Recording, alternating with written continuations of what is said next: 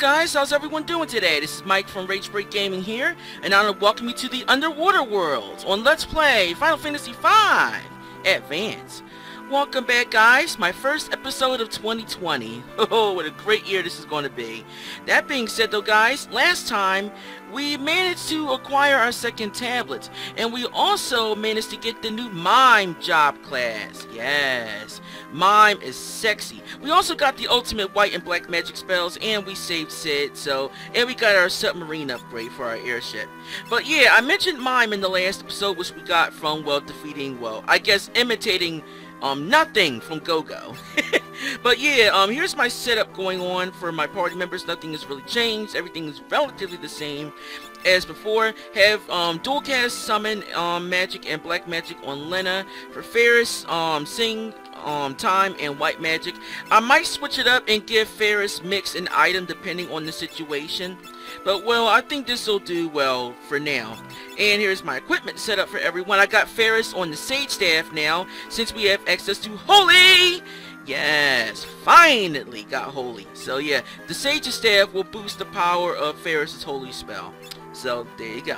Otherwise than that, though, we are under the sea here, and you notice there's a giant little crack in the ocean floor. What could that be? Could it lead to our third tablet? Huh, let's find out. We are right here where the cross-shaped scar, cross-shaped scar, where the cross mark is, right here in the sea to the eastern half of the underwater part of the world map. So, well, there you go. Once you find it, let's enter. We always enter the thing first. In any case, we entered the Great Sea Trench. So, well, there you go. The Great Sea Trench is another one of my favorite areas in the game because we got more gargoyles. Yoink! So it's time for a boss fight versus the gargoyles. But who are we kidding? We've already killed them like 3 times already. So goodbye, goodbye, GG, so long.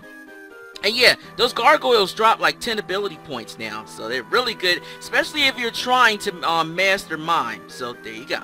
Deeper than the bottom of the sea, yet enveloped by flames. 1 tablet rests.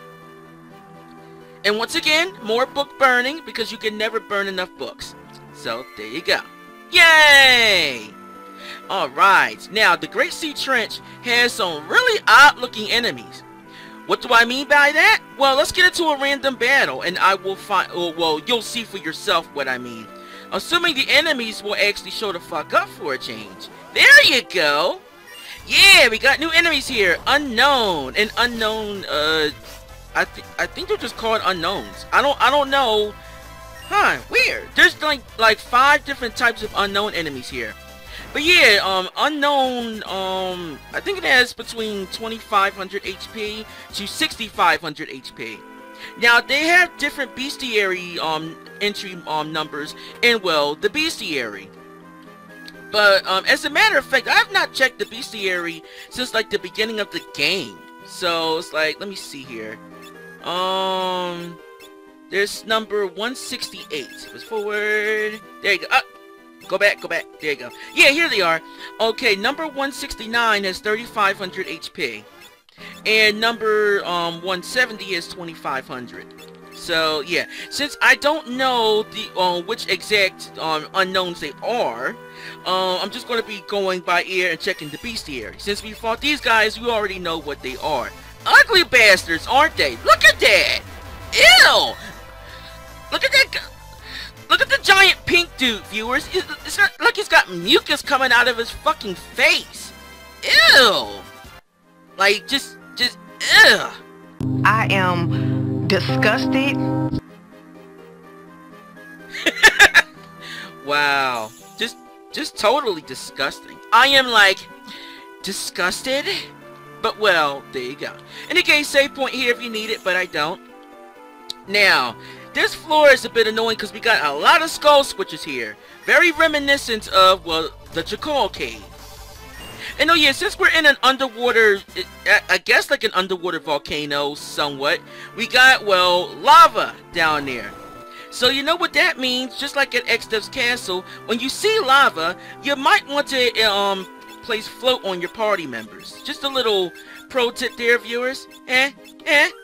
But well, there you go. Yeah, cast float on your party members, so that way you won't take damage from the lava, because if you step on it, then well, you will obviously take damage. Not a lot, but it carries over into random encounters. That's another unknown enemy there, and I don't know which one he is, so let's go and, well, check the bestiary again. So, there you go. Go! Alright, let's see. Almost there. Go back. There you go. Alright, that was 171. Unknown 171. He has 2,500 HP. So, well, there you go. But yeah, like I said, I'm going to be checking the bestiary primarily to see what the fuck they are. So, there you go. Now, I think you can learn the Doom blue magic spell from one of the unknown enemies here, but I don't quite remember which one it is, and in fact, my notes is not even telling me. Huh, weird. Let's see. Yeah, I forget which unknown monster you can learn the Doom spell from. The Doom spell basically gives you like a small little countdown to instant death. Just like in other Final Fantasy games. So once it gets down to like a certain number— Whoa! Ow! Bitch. But yeah, once it gets down to like a certain number, then well, you die. Pretty much. That's how Doom works. That's a spell that I think we could learn that from X-Death. Was that— No, I think that was the Condemn blue magic spell. It was either Condemn or Doom. Holy shit! Now those guys are even more fucking creepy. Wow! Yeah, look at those, you got like two skeletons like back to back hanging from some kind of vine or something. Ew! But yeah, see there?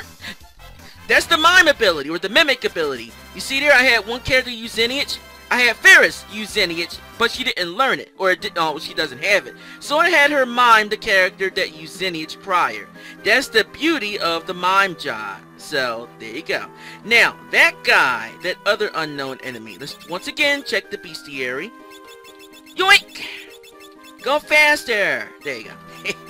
Alright, there you go. That's unknown 172. He has 6,500 HP. So yeah, creepy bastard, isn't he? Cause well, get it? Cause he's like two skeletons in like back to back combined into one. Hence the creepiness, viewers. Well, I got it. But in any case, we get an ether here, and like I said, make sure to keep float on because they all float. Well, yeah, they all float, but especially this guy, you definitely want to have float on against him. Holy shit. Wow, that Sasuke's katana is weak against them. Holy cow. Huh. Maybe I should give Cryo back the Murasame. Huh. Or, I could give her the Defender because it does parry. But the thing is, I would lose that point of agility for her. That's the only reason why I've not really wanted to switch weapons for her. I mean, Lineage can wipe them out anyway. Ah, there's Doom! Although he did not use it on any of my characters that has innate learning on. But, well, whatever. And I'm probably going to leave Bartz and Cryo on Freelancer, probably for the rest of the game. More so because, well, they have innate learning. So if there's any blue magic spells that I did not get, and the enemies were to use it on me right then and there, like there, for example, using it on Cryo, then, well, I can learn it without having to have learning on, because I master blue mange for them, and on the Freelancer, they have it innate. So there you go. Yay! We got the Doom blue magic spell. Sexiness. Sexiness, viewers. Sexiness. Did I say sexiness? Well, yeah, I meant it. But yeah, Doom basically curses one enemy to die in 30 seconds. So yeah, it's kind of like death. It's kind of like the death sentence blue magic or enemy skill from Final Fantasy 7, pretty much. What the? Hey, dwarfs! How's it going? Lolly-hoo! There may be only 5 of us, but welcome to the Great Dwarfing Kingdom. Yeah, they remind me of the dwarves from Final Fantasy 3. Yeah, there is another Final Fantasy game that has dwarves that are prevalent. But well, I will LP that game probably at some point this year. Lolly-hoo! Rally Bo was digging a tunnel, Lolly. He said it would let him go around the world, but why would you want to? Why would you want to? Huh? Who knows? Who cares? Know anything about the magic lamp? If you take it back to where it's from, the lamp's power will be refreshed, Ollie. Oh yeah, I forgot to mention, while I was going around the world with Boko to get that Mirage Vest from the guy in the Phantom Village, I actually went to Istory Falls, and just have Boko go into Istory Falls there, and you can get the magic lamp item. Now, if you use it in the course of battle, it will randomly cast a summon magic spell. It's kind of like the Summoner's Call ability, instead of that where it calls a random summon. So, you know, there you go. I never worried about it until now, but it seems like something odd is happening above ground, Lolly. So I'm sure a forest is above us. Well, if there is a forest above us, yeah, as I figured, that's the Phantom Village that we're under. Well, no wonder it's strange, because it's a village that was within the rift. So, yeah, if you feel something really eerie about it, that's the reason why. Hence, well, the music. And the awesome guys, who all wear turbans, by the way. Turbans are the hotness. So, well, there you go. Alright, now, this guy here also has a shop. And, well, it's basically the stuff that we could buy back at the Phantom Village as well. So, if you did not get it there, you can get it now. So, well, there you go. They also sell the black and white robes. I recommend that you get one of each for your casters. So, well, there you go. Make sure to save as well, because there's no free inn in the, well, obviously, if it wasn't obvious enough, that is the Dwarven Village of the game. So, yeah. If you did not, well, there is no inn, so you'll have to use, like, a tent or a cottage there. So, there you go. Whoa! Dick! Wow. Okay. So yeah, pro tip, do not open that chest, or you'll fall into the lava. So well, there you go. Hence why I love this place.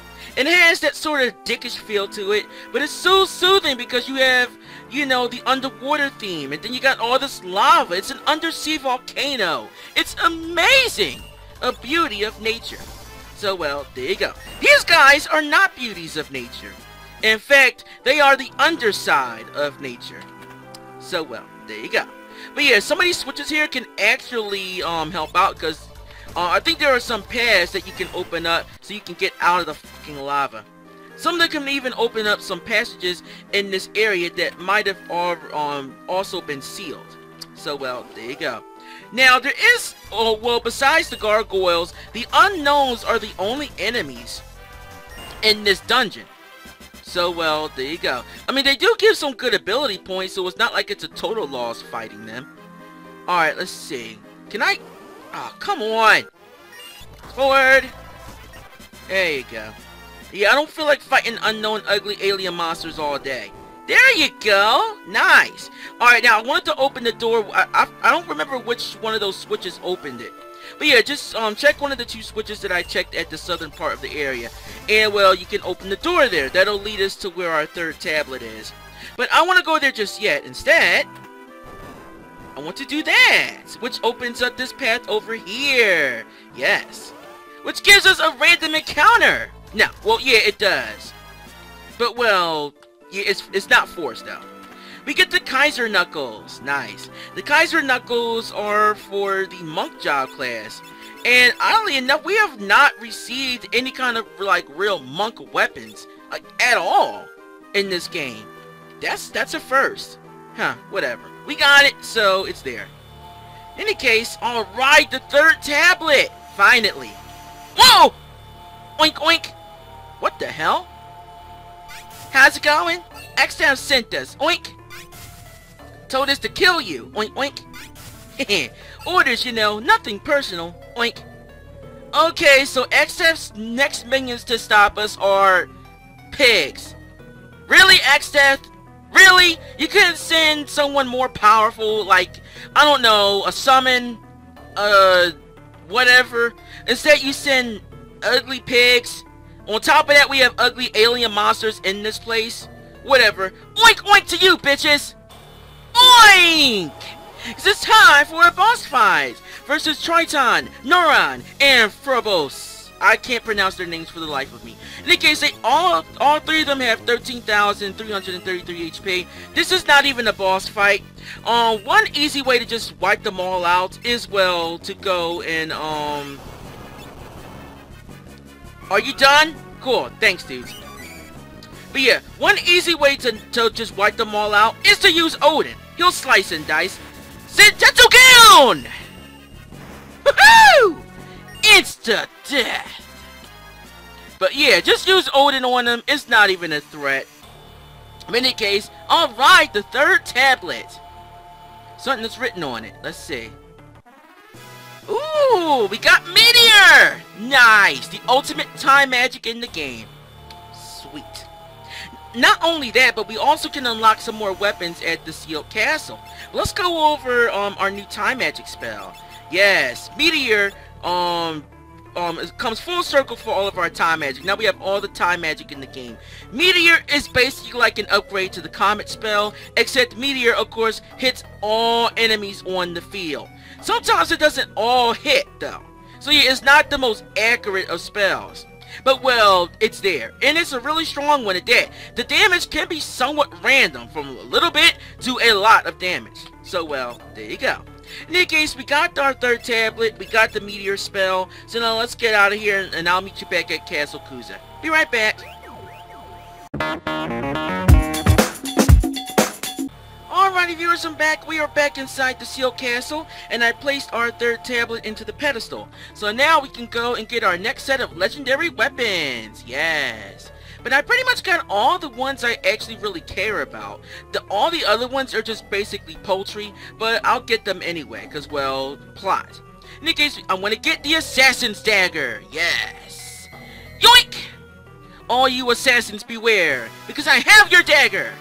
Pretty much. Woohoo! Assassin's Dagger, get to those A. Alright, now the next one I want to get is this guy. This is the Rune Axe, which I'm never going to use because axes are super inaccurate. Yay!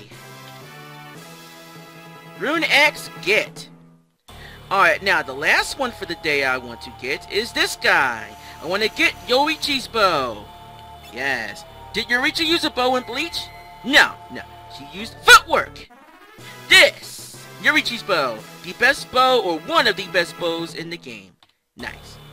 Why do I say one? Well, post-game exists. So, well, there you go. That being said, though, we got the Assassin's Dagger. Oh, baby. The Assassin's Dagger can sometimes finish enemies in one blow. So yeah, if you physically attack an enemy with it, chances are, sometimes, not all the time, it will inflict instant death. So, well, there you go. Really, really nice weapon, although it's basically a downgrade for both, Bart's and Cryo. So, well, there you go. Those other two weapons I'm not even mentioning because I'm not even going to use them anyway. Yeah, but yeah, I pretty much got all the weapons I cared about from the first two tablets. We only got one more tablet to go, but where could it be? Well, I'll meet you guys where we need to get started to find it. Be right back. Alright viewers, I'm back. We are back near Istory Falls. Yeah, remember Istory? It got sucked into the void. The suck zone, pretty much. So yeah, Istory's gone, but the final tablet is actually within Istory Falls. But yeah, if you take Boko all the way up to this waterfall here, Boko can enter it, and you can get the magical lamp there. Remember I got that off screen. So well, there you go. In any case, once you find Istory Falls, go to the south of it, and then land the ship. The key to getting to the final tablet is underwater. Yes, you should find a small little cavern into it. So yeah, this is where we are in the undersea part of the world map. So there you go. Where Istory was is basically where we are underwater, so just check that out on the world map in the top part and then flip it around. So there you go. That being said though, let's head into Istory Falls. Yes. Now, the final tablet area, not as annoying. We got two enemies here, Druid and Ironback. Druid has 2200 HP. Ironback also has 2200 HP. Unfortunately, Ironback does not die automatically to Xenian, so you'll have to use it like twice, and well, he dies. So well, there you go. But yeah, that wasn't Istory Falls, I got that confused. This is Istory Falls, which also has gargoyles! Yoink! Because it's time for a boss fight versus the gargoyles again! So, well, there you go. But we've already fought them already, so, you know, why even mention them at this point? They're not even mini bosses. But they're there, so there you go. They are the guardians to the shrine of the Silver Monkey. And once again, more book burning, one last time. Protected by water beyond the falling currents, one tablet rests. And with that, the key to the final tablet. The door is open. Nice. Now, look at this. Look at all these miniature waterfalls. Really peaceful and serene, isn't it? Don't let the sereneness fool you, viewers, because there are dangers lurking within these waterfalls. Whoa! Tom Berry scared the fuck out of me. Yeah, remember this guy? Yeah, Tom Berry's a bitch. Tom Berry has 33,393 run. Just run. Run! There you go. Yeah, he has 33,393 HP. If you allow him to get close to you, he will probably kill you in one hit. He has an attack called Everyone's Grudge. I think it deals damage based on the number of monsters that you've killed in the game. If you killed a lot with a single, with a single character, they will die, probably. No, there is no probably, they will die. So, yeah, you might want to avoid fighting them, or if you do fight them, kill them quickly. In any case, we got another enemy here, Akamia, or Akamaya, or whatever. In any case, Akamaya has 4,500 HP. Now, I think just like their cousins back at the Phoenix Tower, they can summon other monsters. So don't leave that bitch alone for long. Kill her quickly, otherwise you'll have more problems to deal with. So there you go. Throw money at your problems, just like I do. Well, in game, that is. I can't actually throw money at my problems in real life. That'd be a little too easy. That'd be against the rules. In any case, new enemy here, Mercury Bats. Mercury Bats are weak as shit. They have 500 HP, so they're not even really worth mentioning at all. So, there you go. In any case, there's another treasure chest.